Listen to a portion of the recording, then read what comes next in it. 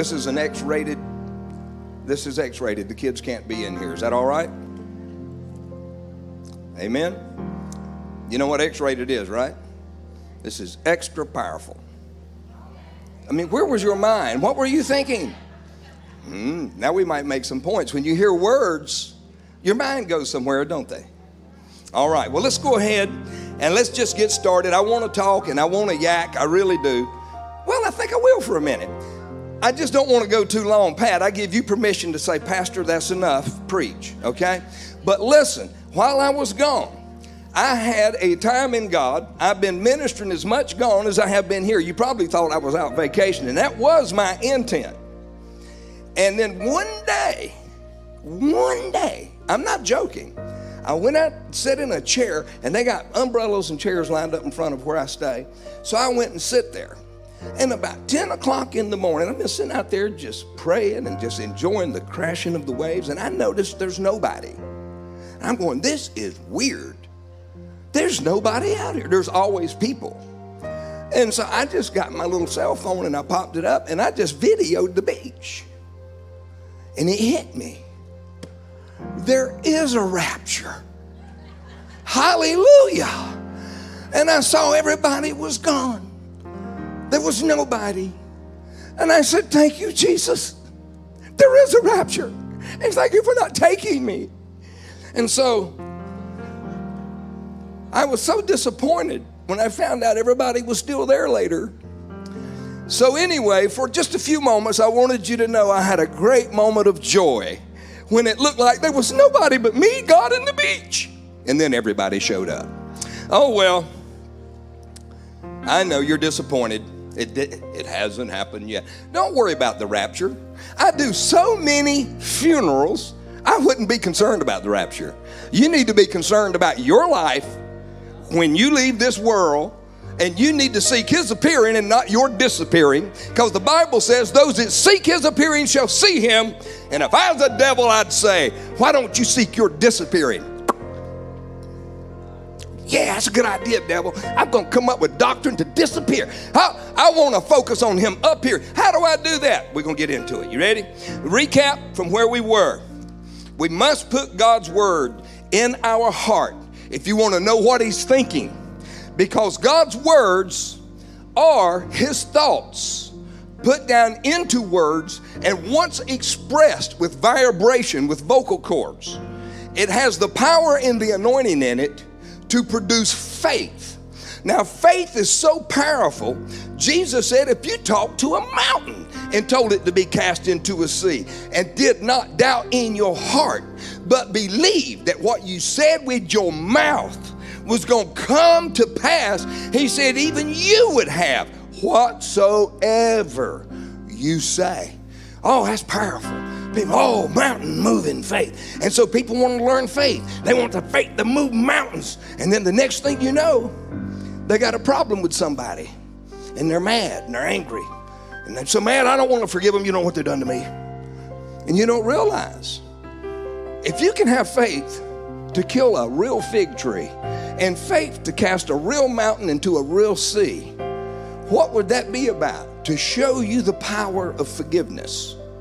Because the next verse in Mark 11 and 23, where he's making it clear, you have what you say, believe in your heart, doubt not, believe what you say, gonna come to pass. You have whatsoever you say. You do have what you say when you believe it. Doubt and unbelief, if you believe it, it's still, you have it.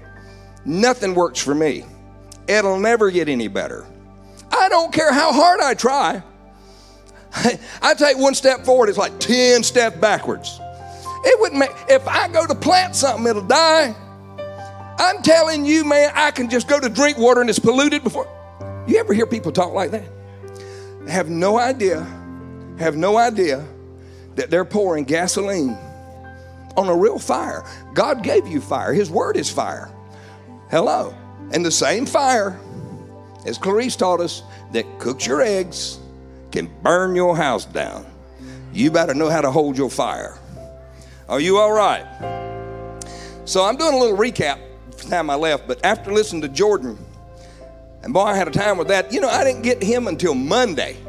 As a matter of fact, when I was telling y'all about I was listening to Jordan during that time when nobody was there. It was just me and Jordan and God. And he had me so excited, that little bald-headed fella. I'm telling you, something about bald-headed people, it bugs me.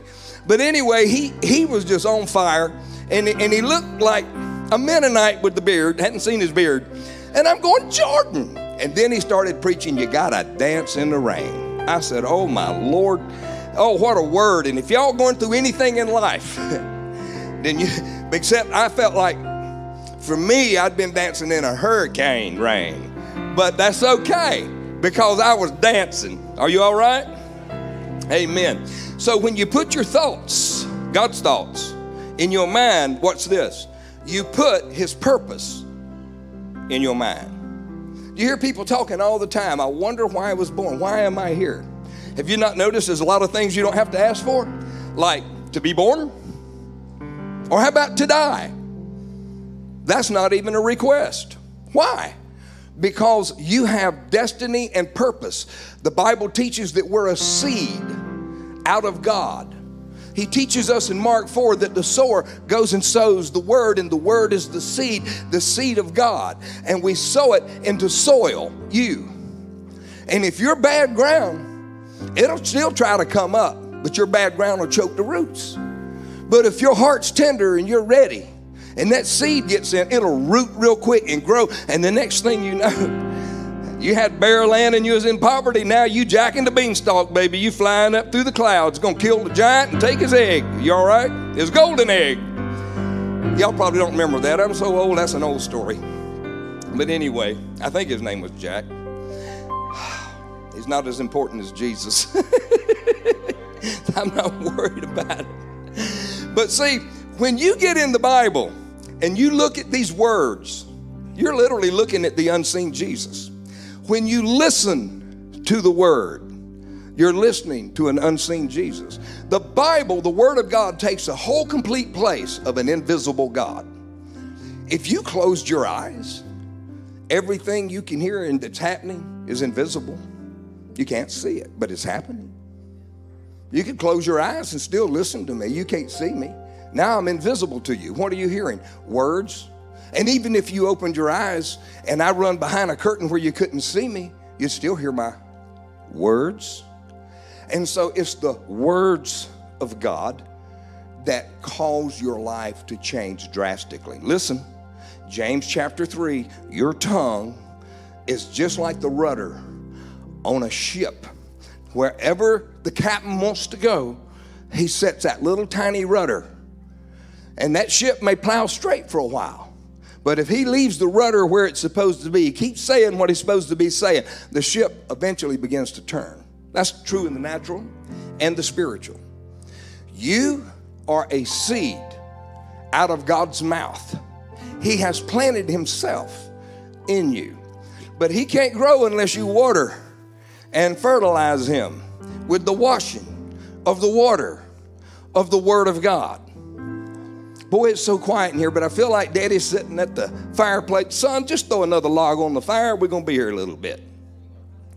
So we put the Word first place in our life. If we don't, we will be last. You have to put the Word first. I listened to my own message and I preach to myself. Now, I don't even like to hear me. I really don't. I hate my voice, don't like the way I look. I just go through it to listen to the words. Because the words are what's important. How you look's not as important as your words. Are you hearing me? Your words matter. Your words matter more than you would ever imagine. And the enemy wants you to set your ship on the wrong course. Say the wrong thing, and you're the captain of the ship, and that rudder is going to go to what you said. And then when your ship ends up in lost, harsh waters, why would you get mad and cuss God when God tried to tell you, don't take your ship out there? But we do. But he can handle it. Everybody that's ever got mad and cussed God, he didn't freak. I can see people, oh, you hear him, coach God. And God's going, he's immature. He doesn't know. Or she. And when they come to the revelation, oh my God, are they going to be awesome? That's the way God is. He sees you flipping and flopping on the bank trying to get to the water.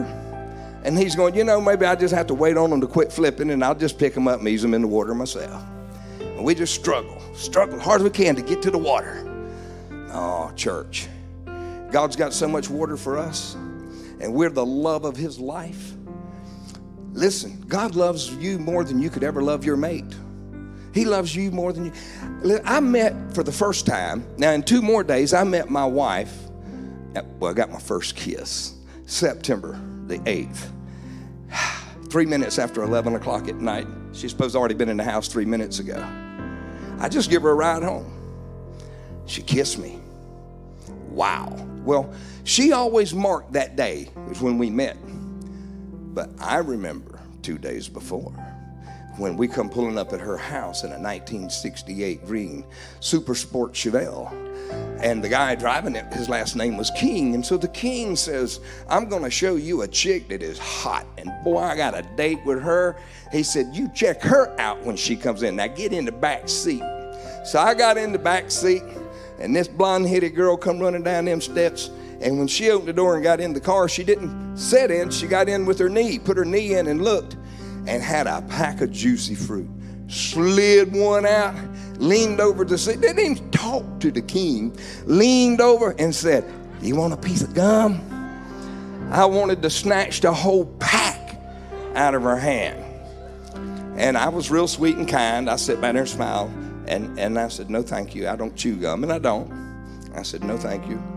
And so I didn't see her no more. But Lord have mercy, 2 days later, I know what you think I'm off track. I'm talking about how much God loves you. 2 days later, I'm sitting in Fur's party shop. I know Christians aren't not to be there. I totally agree with you. I didn't see any of them in there. And so I'm sitting in Fur's party shop. And the Army recruiting station is next door. I'll tell y'all something about me that sounds bragging, but y'all don't even know this. It does sound braggish, but here's why I was there. I know what you think. Why were you in an Army recruiting station when you were in the Army and you met her? What's going on? Well, one day I was just called into the office, and they said, Sergeant Souls report, and I did. I went in, I did my thing. Sergeant Souls report from duty, sir. And he said, Sergeant Souls, you have been chosen out of 1,500 men as the top soldier in our battalion. And I'm standing there going, I did? I'm serious. What? No goal, no intention, not trying.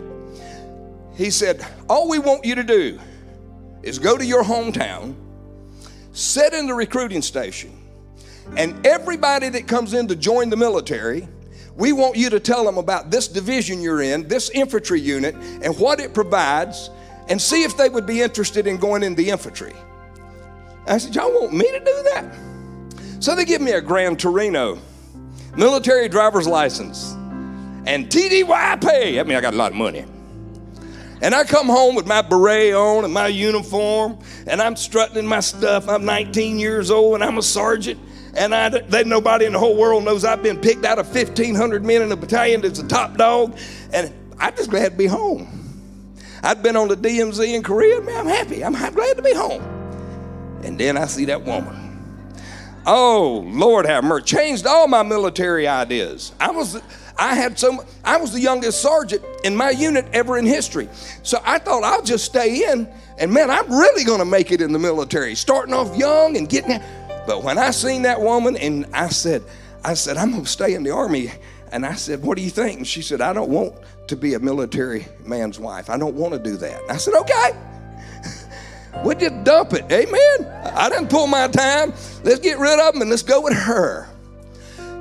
When we realize that God cares so much about you that he can be as silly over you as I am over Kathy.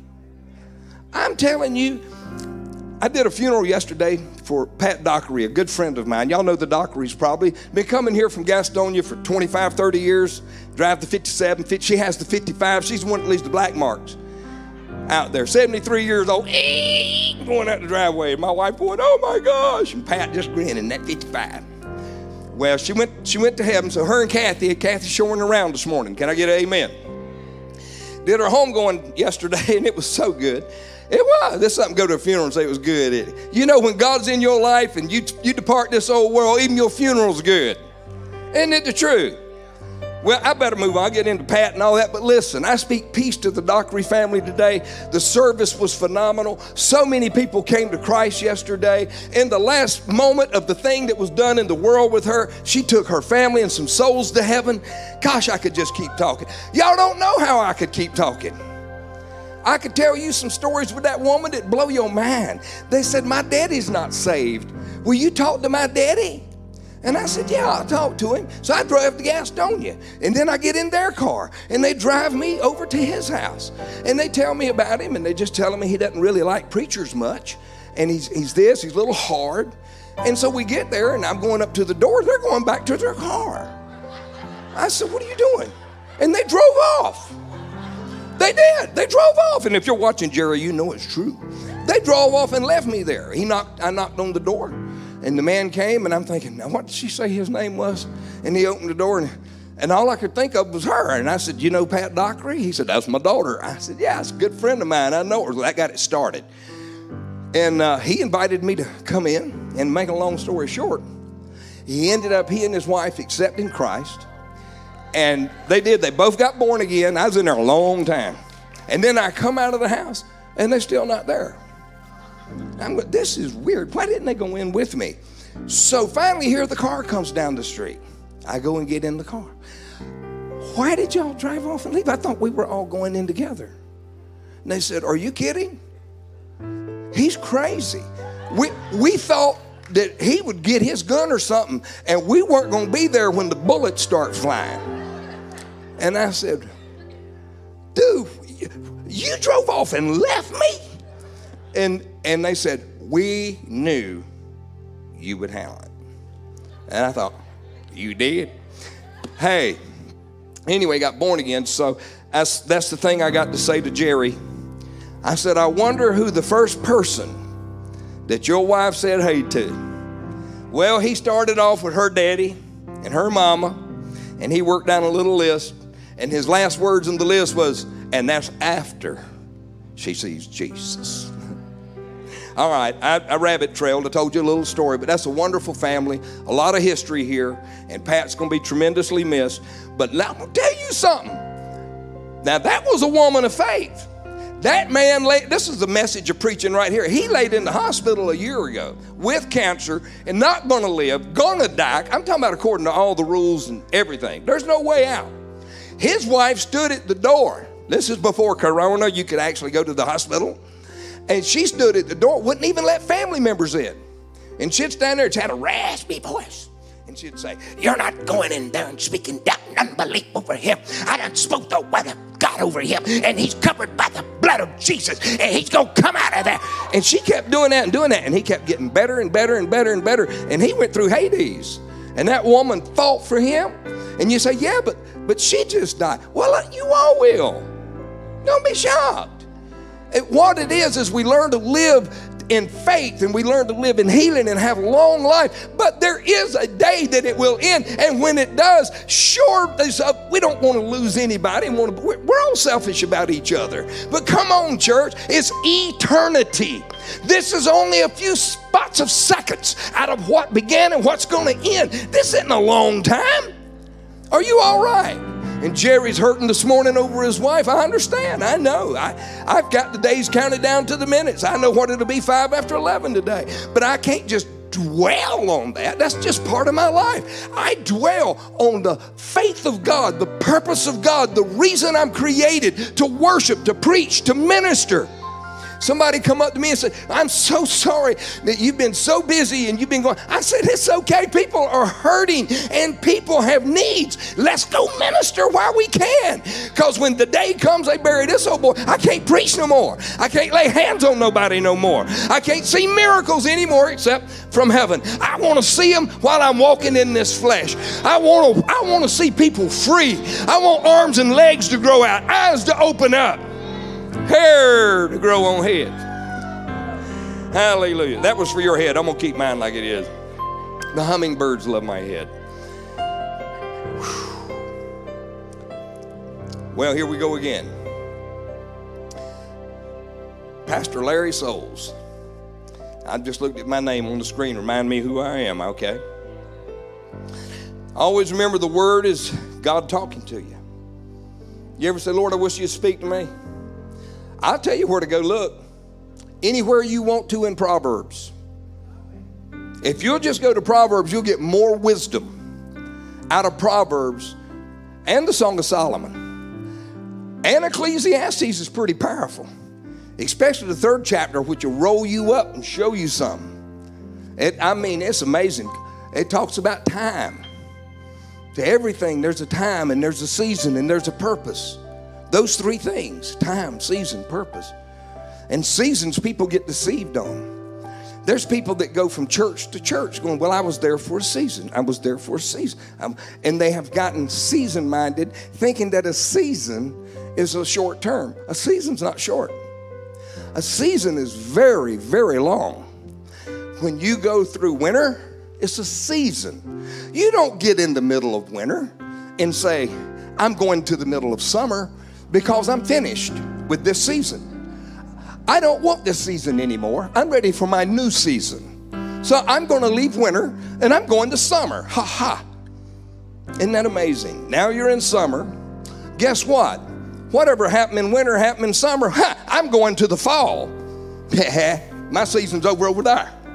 Now I'm in the fall. It's beautiful over here. It's colorful. Church, you can't take seasons and bounce around. The season is from the time you're born to the time you go back to where you come from. That is a season. And the season of your life is destined for purpose. The purpose of God. You were created by Him, for Him. There's no other reason that you're even here. You're here because He wanted a part of Himself to fellowship with, and that's where you came from. That's what I told him yesterday at the funeral. Pat would have you know one thing. You didn't start when you come out of the womb of a woman. You've been in God's loins all of eternity past. That's where you were. And God released you out of His own self so that He could fellowship with you. That's why a man and a woman are considered one in a relationship. That's why He relates His relationship with an individual as He does in marriage, because it's covenant. Covenant means to cut, to shed blood, and to pour out and to give. Covenant. I've always been a one-woman man, and I'm as single as you can get, I guess. But if I ever have another woman, if it's a girlfriend, if it's a wife, I can tell you right now, it won't be but one. I don't know why people want 2 and 3 relationships. It's trouble. I've been counseling people for 40-something years, and you're the ones that's showing me, don't be like this. I'm going, okay, let me tell you how to get out of it. You're showing me not to ever get in it. Y'all think I'm kidding. Women are crazy. Not y'all. Y'all smart women, you're in church. I'm talking about the ones that ain't in church. Women walk up to you and hand you their phone number. Hey, give me a call. You need prayer? Yeah. Oh, boy. We can pray. That's what I told one woman. She gave me a phone number. She said, I want you to call me. And I was eating. And I looked at her number and I looked at her. And I said, well, we're here right now. I said, what you want to ask me? She said, well, I want you to call me. I said, well, if there's something you need prayer about, I said, you can just tell me right now. She said, well, will you just call me? No.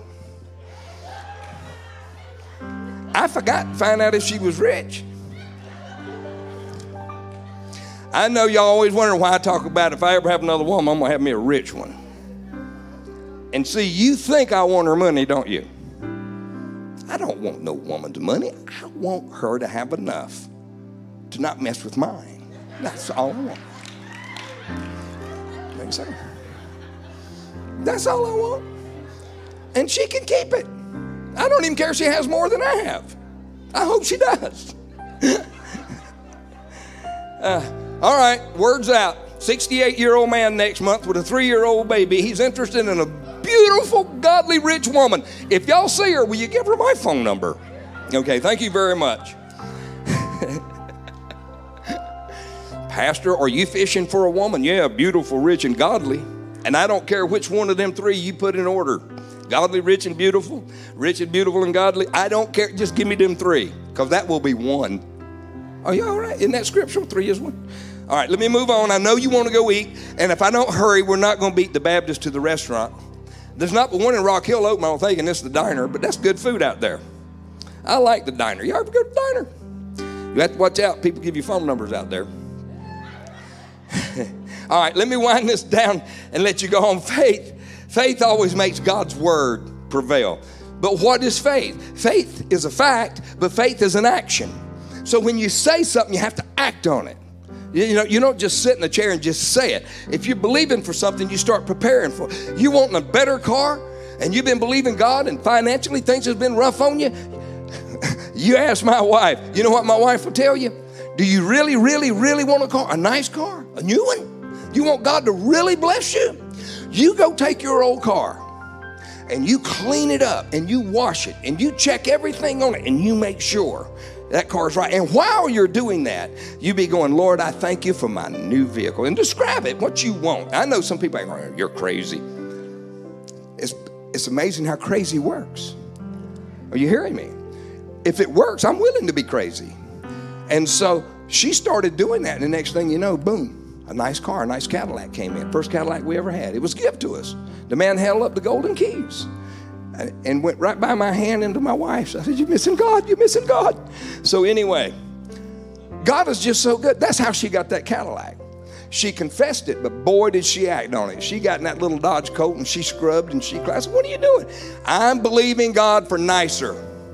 And I'm letting God know I take care of what I got, because if I will be faithful over what is little, my God will give me much. I said, look at that woman go. You see why I love that woman so much? She kept me saved. Well, she told me I better be or she'll kill me.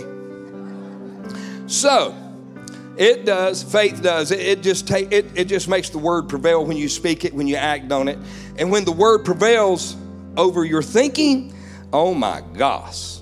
When your thinking process has done turned into nothing but the word is happening in your life, then faith is always the result, and success is always the end results. Always. Are you hearing me? Listen, he says that the word prevails when we act on it. Where's that? James chapter 1, verse 22. He says, be you, I'm going to close on this one, be you not hearers only. And believe me, being in the ministry, I know hearers. They really don't soul win. They do give money, but they just want to go here. And they'll go to every convention. I love conventions. They'll go everywhere and they'll get sharpened up and they'll get everything, but they never really go out and touch lives and minister to people. They just go get, and they go get. And I want to see more miracles, they'll say. And, I want to go where I can watch and see the whole time God trying to get you to do the thing that you're sitting there gooking at. Man, I like all that. No, go do it. Are you hearing me? Okay, I told you I'd close on that. And this is part of the closing. I didn't understand anything about Christianity when I got born again. I didn't know that the Old Testament and New Testament was two different books. I just thought they was one book. I didn't know they was 66. I didn't know that there was actually 72 books in the real original Bible, which Catholics still use. Are y'all okay? I didn't know any of that. I just knew I was going to hell. I got saved. I started getting in the Word and it started working. And I just so got blessed that I started off around things about the power of words and faith and righteousness and who I am in Christ Jesus, and being a Baptist and in a Baptist church and learning all that. I'm going, how come we don't talk about this? How come we don't preach this? How come we say tongues is of the devil when it's right here? Why? I had so many questions and I got no answers, except it's passed away. And my question, when? Oh, that's easy. When the apostles passed away. Well, that's difficult because Ephesians 4 says we still have them. Which ones are you talking? If you're talking about the 12, well, one of them left early, the other 11 left later. Well, where are the apostles now? In the church. He gave apostles, prophets, evangelists, pastors, and teachers to perfect the church to go do the work of the ministry. My job, this is where I'll lose some of you today that's been visiting. And I love you. I'm not trying to run you off. I'm just saying this is what makes people leave. My job is not to pat you on the back and tell you how sweet you are and thank you for your tithes. And as long as you come here and give and do nothing, I will be happy. Just give your money and sit. That's not my job. My job is to provoke you. My job is to take that shepherd's rod and put it around your neck, which stands for your wheel, and put the crook in it and give you a pull out of the world into the purpose of God. And now once that long shepherd staff of that crook's around your neck and the pastor's pulling you out of that nasty crowd, it's for the purpose of God, for you to go on with God, not to sit there and be a hearer only. If you're not doing it, what good is hearing it? When I went to Duke Power, 6 months old in Christ, thank God I was sitting under a spirit-filled Baptist preacher, Don Horton, laying hands on the sick, casting out devils. He said, you ought to do it on your job. Told the wrong guy. Boy, I'm telling you, I climbed up on that crane with long hair, and I couldn't hardly read, didn't hardly know any scripture, but I started preaching about Jesus Christ, and here they come. And about 100 got born again. So for 3.5 years, with no credentials, no license, no ordination, nobody said you can do it. For 3.5 years, every day, I preached to 5,000 construction workers, and every time I preached, over 100 got saved, and it was rotating those 5,000 people, and I was just a plain old ordinary 6th grade educated iron worker with a military combat experience, and I didn't know come here from Sikkim, and I'm standing out there preaching, and God is slaying them in the spirit. They're falling on the dirt. I'm not kidding you, on the job. It's like a big church service, and just boom, boom, boom. They're getting up speaking in tongues. One guy come running up to me. He said, oh God, I'm so scared I'm gonna die. I'm afraid of death. I'm so afraid of death. And he's a big man. And I said, Roy, what's wrong with you? He said, I don't know. I'm even scared to drive. And I said, in the name of Jesus, like that, hit his head. Well, he hit the dirt, bam. And then 2 big guys picked me up and slammed me against the crane and drew their fist back. And I said, what? And they said, we saw you knock him down. I said, man, I didn't do that. We saw it. And then he started hollering, let him go, let him go. And he was crying. And he got up and said, I don't know what he did to me, but I feel bold. And he was, wow. You know, he went and bought a tent and went preaching the gospel as an evangelist. Hello. I don't know if he got any credentials. Hello, I don't know where you get your credentials at, and you've been told, you go preach this gospel, all the world. Lay your hands on the sick. Not preachers, you. Lay your hands on the sick. See, this is why people that visit want to leave, because they're going to find out I ain't going to do your job. You do your job. Don't you call me and say, Pastor, they in trouble, you pray. I'm going to say back to you, they in trouble and you haven't prayed yet? Yeah, but you, the pastor. As the pastor, my job is to provoke you to do it. You're trying to get me to do it. How long you been in the hospital, lady? 2 weeks. Where's your pastor? Oh, I have the most wonderful pastor. Well, where is he? I haven't seen him. You mean he doesn't come visit you? I haven't seen him, but oh, I love him. Well, how is it you would love a pastor that hasn't had anything to do with you? Oh, half the church has been up here, and my friends have been up here, and then she sends me a card. Pastor, I want to thank you for being the greatest pastor in the world. Do you know what any other Baptist preacher would have got if he hadn't went and visited the woman?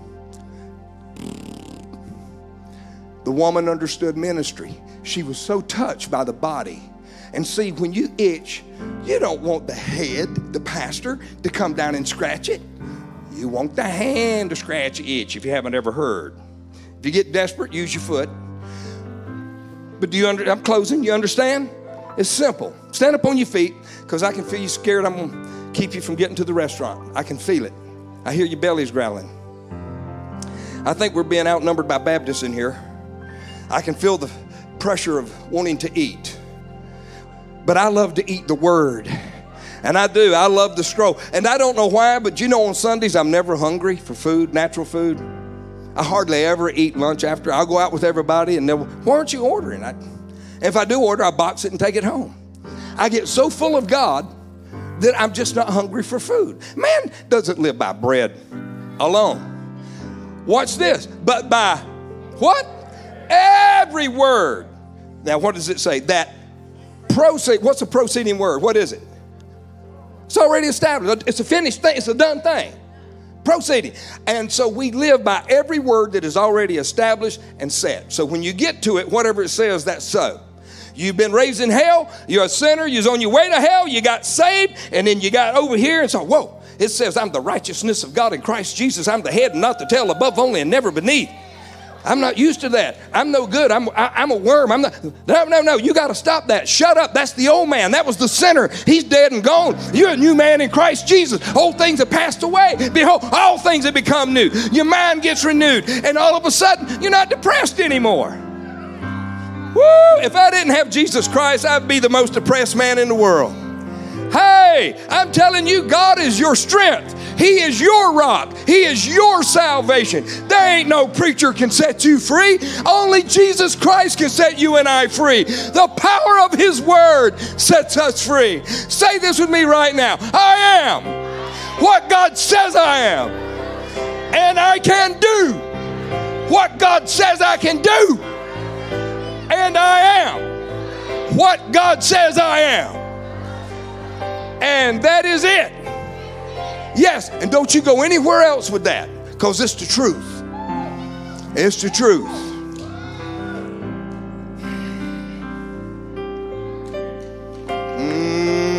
God is good.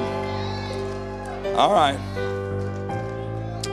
Woo, say this prayer with me. I'll let you go home. Say, oh God, I ask you to cleanse my heart. Touch my mind.